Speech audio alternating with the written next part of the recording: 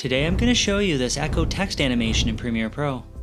Go over to your type tool and type in some text, then head over to Essential Graphics and make whatever changes to the text that you want. Now set the duration of your text layer to 1 second, then duplicate the layer by holding Alt and dragging it over. Select the original layer and highlight your text, then go over to Essential Graphics and uncheck Fill and check off Stroke. From the start of the clip, go over to Effect Controls and click the stopwatch icon for position, then increase the vertical position until your text moves off the screen.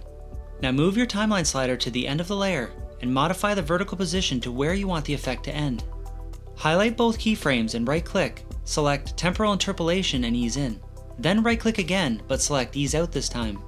Now expand position and move this blue circle all the way to the left like this. Take note of the vertical value for this clip. Now select the duplicate and change the vertical position to the same value as the other. To complete our animation, go over to Effects and search for Echo and add the effect to the first clip. Now under Effect Controls, modify the number of echoes to 6 and change the value of decay to 0.50.